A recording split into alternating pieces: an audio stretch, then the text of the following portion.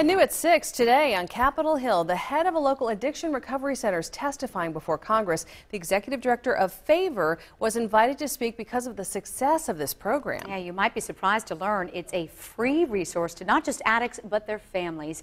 And the Greenville-based program has made such progress, it's expanding.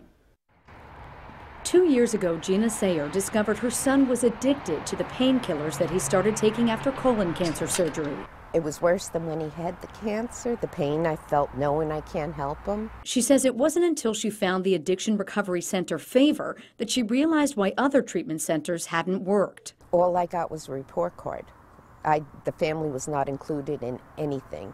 Here, it's the family included and the family getting better. Karen Riley, a recovery coach at Favor, says their program is unique in a few ways. It's free, unending, and works for addicts who don't like authority. So they are in charge of helping us to work with them to work on their own recovery, how they see the recovery progressing. Which at times can be controversial, since that may involve an addict dialing back on heroin but still using lesser drugs or medicated assistance like Andrew Bethay. They really work on you, but they work on you in a positive manner. It's not a, like you say, a restrictive, governed.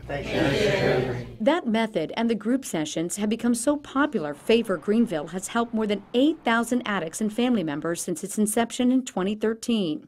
Favor extends far beyond its headquarters here in Greenville. They meet in 35 locations in the upstate, just started a new family session in Spartanburg, and will even go to people's homes if they're resistant to coming in. And today on Capitol Hill, the executive director testified about the progress to help grow the model in other communities. They stood by him, and to this day, it's 2 years later, they're still counseling him every week.